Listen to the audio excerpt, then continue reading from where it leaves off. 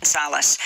Before we continue, a warning to our audience. In our next segment, we discuss sexual violence, a highly disturbing case here in New York that's drawn international condemnation after a man who pleaded guilty to raping and sexual assaulting 4 teenage girls will avoid prison after he received an extraordinarily lenient sentence of probation.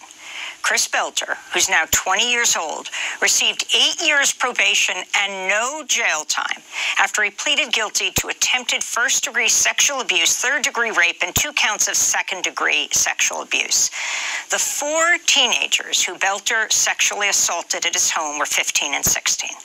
Belter, who's white and from a prominent family who lives in a wealthy neighborhood near Niagara Falls. The sentence of probation came after Belter had been accused of more serious crimes than the 4 attacks, but agreed to plead guilty to lesser charges, and a previous judge gave him an interim sentence of 2 years probation, along with a chance to be sentenced as a youthful offender and avoid registering as a sex offender. But Belter violated the terms of that probation multiple times and was sentenced as an adult. This is Judge Matthew Murphy speaking before he delivered the sentence of probation to Chris Belter last week in Niagara County. I agonized. I'm not ashamed to say that I actually prayed over what is the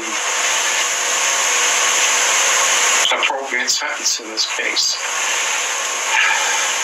Because there was great pain, there was great harm, there were multiple crimes committed in the case. In response to the judge's sentencing of Belter to no jail time, to probation, one of the survivors who was in the courtroom told Buffalo news station WKBW she had to immediately run to the bathroom to throw up. I lost it. I mean, I didn't expect to be as emotional as I was, but I just broke down. I was shaking with anger. I was disgusted at the fact that this was even an option.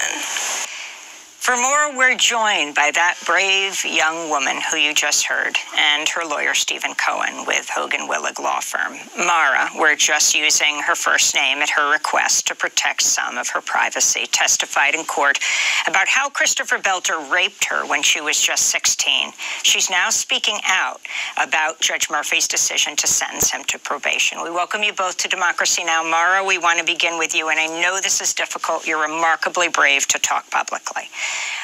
Talk about your reaction to the sentence of probation.